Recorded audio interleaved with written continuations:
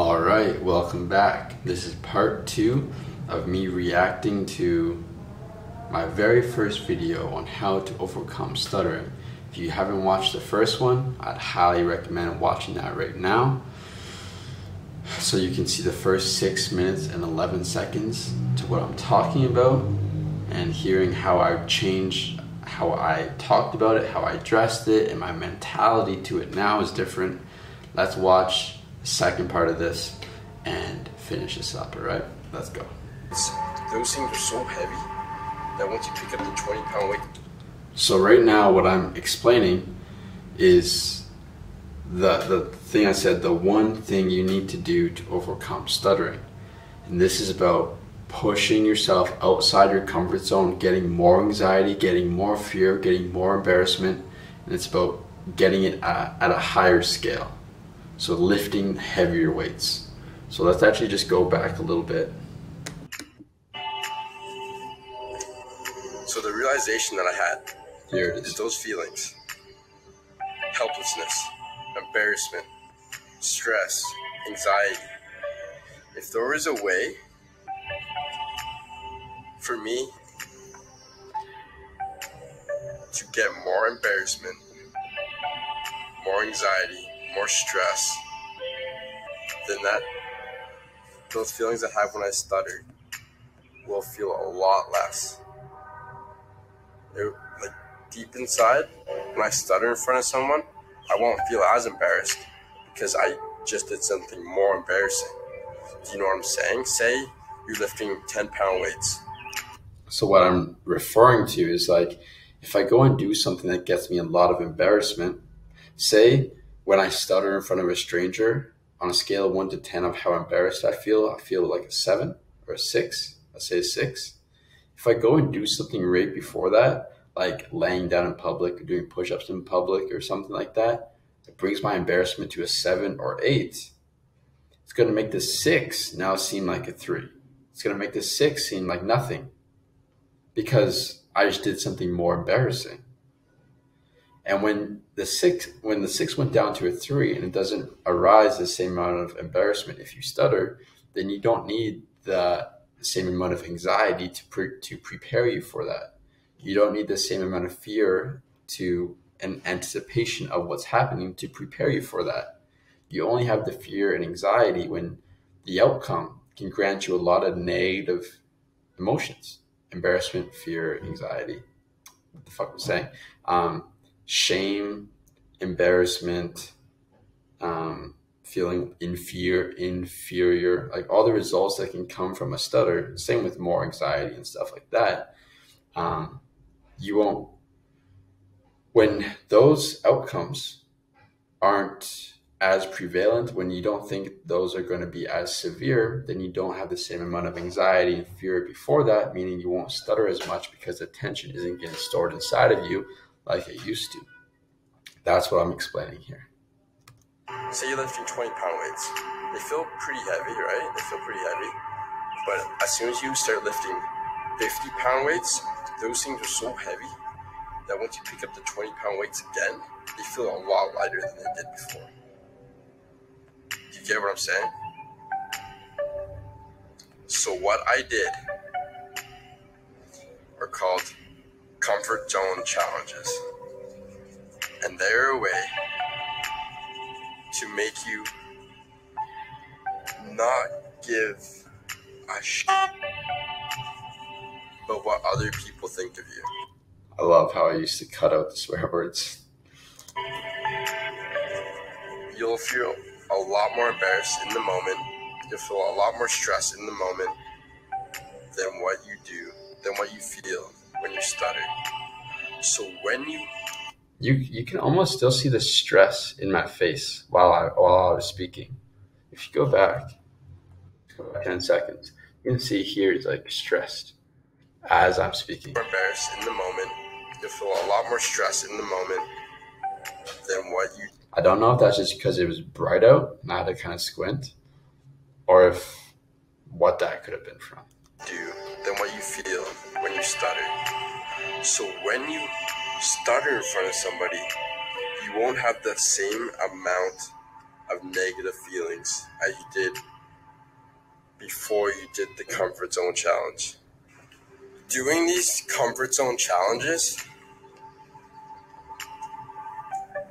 makes you not just overcome your but it makes you overcome one of the biggest flaws everyone has. And that is caring what other people think of them. And that is like one of the biggest reasons why you stutter so much around new people, around people that you value higher than others, because you care about their opinion of you more than your dog. You care more than your dog, more than you think your dog.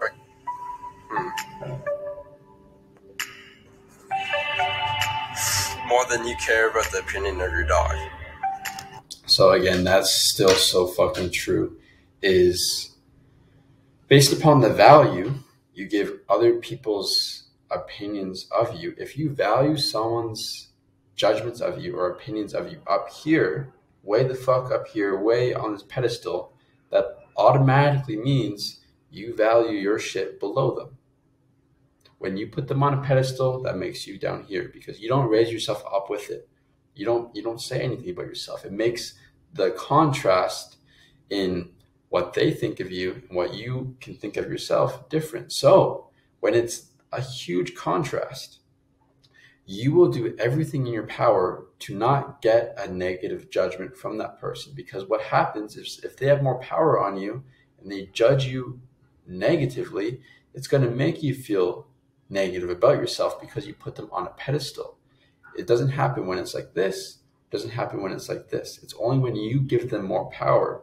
So of course you're going to try to avoid judgment.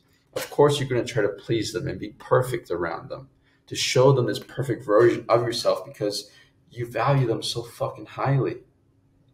But what happens when you're trying to prove and please and pretend and perfect around them, you care way the fuck too much about what they think of you, you are going to stutter so fucking much, because that's when you're the most inauthentic.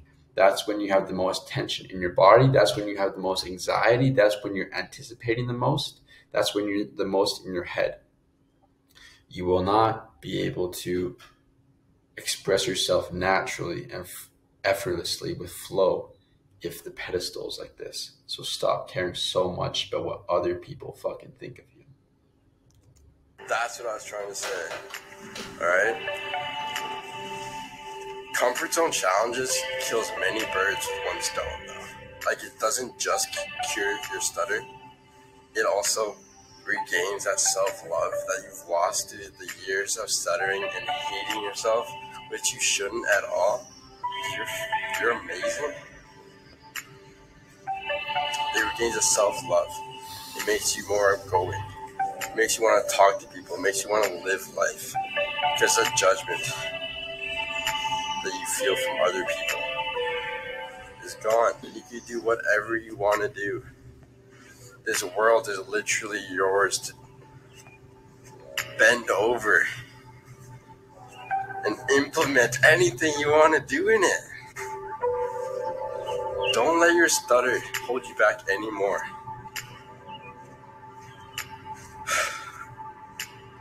It's so freeing. So the more you can lessen over time how much you care about what people think of you, the better your stutter will become. Still very true. And doing these comfort zone challenges, man, woman,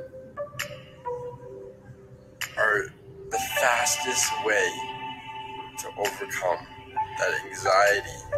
Yeah, so doing the comfort zone challenges and purposely going out to get judgment, anxiety, fear, doubt, shame, and desensitizing yourself to such a high level of it is the fastest way to stop caring about what other people think of you. There's no other choice but for you to stop caring. If you continue caring with the same amount of care you've had these past few years, you wouldn't be able to do challenges. There's no other way but to just stop caring while you're doing these challenges, because you get desensitized to such a high level of stress and anxiety, and you're always safe. You're not going to die. The worst case scenario is someone talks to you. That's it. And it's such a safe way to address these fears. That stress, that everything that comes with stuttering, other than hiding those emotions, saying you don't have them, that makes it so much worse. Embrace those emotions, feel those emotions, and over time those emotions will just lessen. The feeling of judgment will lessen. When you stutter, you won't care anymore. So, have you realized when you stutter, the more you care about trying to get a fluent speech, the more you stutter? You won't care if your speech is messed up, even though it will not be. It will be saved by this. You won't care anymore. You won't care if you stutter. You can stutter all you want. You won't feel embarrassed because you just did. You just laid down in front of 100 people on the sidewalk for a minute. Like, how ridiculous does that look? And now to stutter in front of someone, to mess up a few words, that's nothing.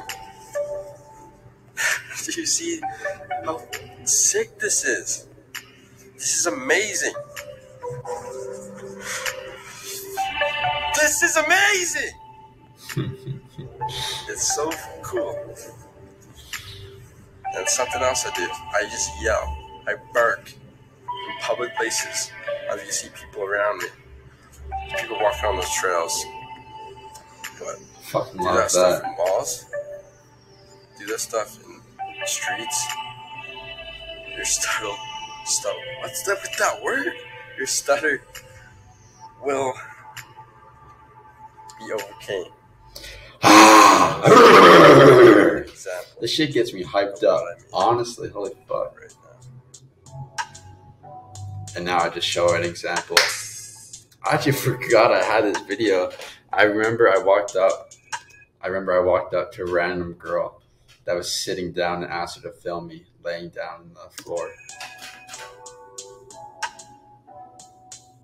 And this is something of like a comfort zone challenge, getting more judgment, getting more embarrassment, getting more shame than what happens when you stutter. And after I go to speak, after I do this, what is there to be anxious about? What is there to be fearful about? Nothing. I just got judged. I just got looked at.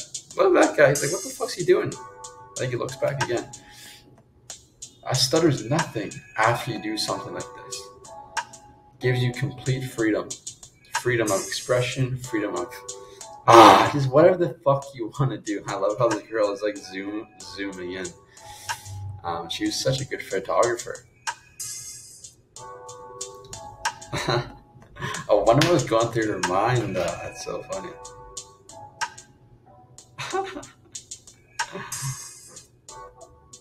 Oh, nice. And you see, where I did that comfort zone challenge, it wasn't the busiest place. It wasn't a packed mall. But it's the most populated mall in the city I'm in right now. So I gotta get something out for you guys as quickly as possible. But even to start, you can just lay down in like a park like this,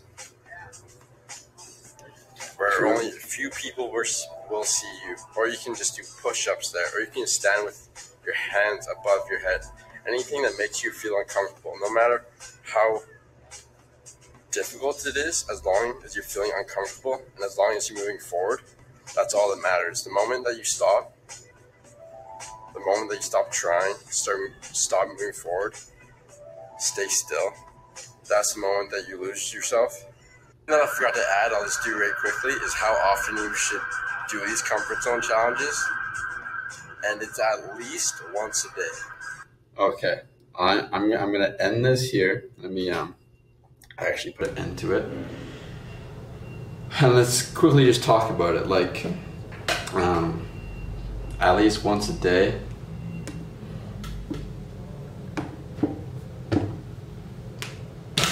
I say whenever you feel fucking stifled, whenever you feel anxious, if you can do something to push yourself out of this anxious state, if you can do something to change that pattern where you feel anxious and withheld and you usually then repress and shut down and don't speak, now you feel anxious and withheld, you fucking change that pattern so that you go and push yourself, you go and get judgment, you go and get embarrassment, so then you realize it's safe and you desensitize yourself to that, which will then change the way you express yourself, which will then make you more expressive, which will then make you feel safer in talking and in interactions and in walking and getting looks at you. It will make you feel safer. And that's how you change that fucking pattern, is when you feel the anxiety and the stress and you want to hold back, but you fucking do something to change it. I'm like getting back my old fucking hypeness just by watching that video. It's crazy.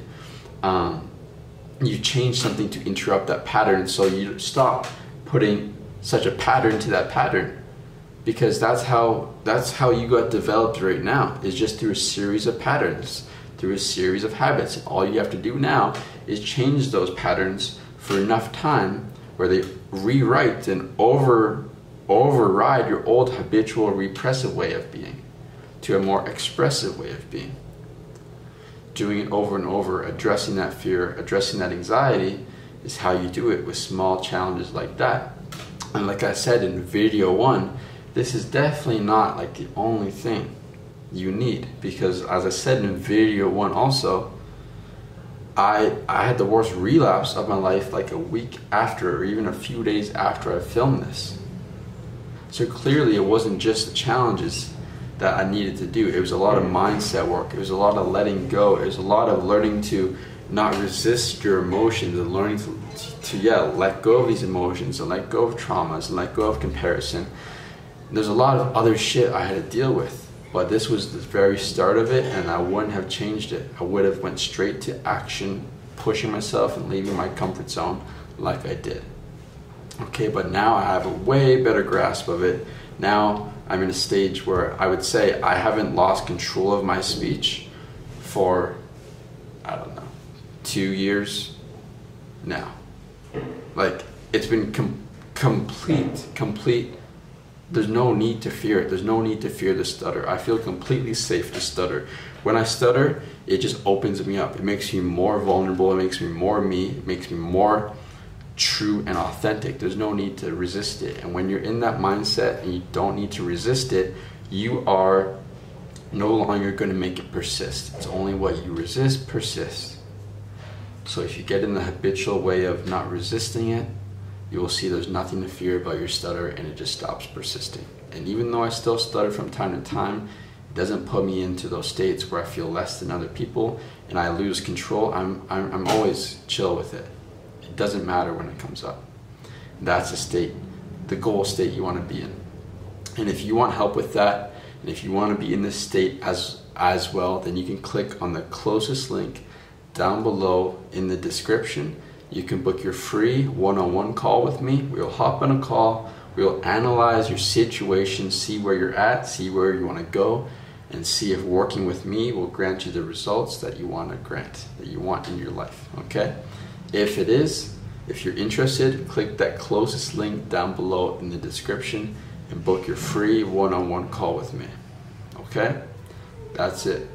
I love you. I hope you enjoyed this part 1 and part 2. Because I did, even though it's a little cringy at times. I love you, and I'll see you in the next video.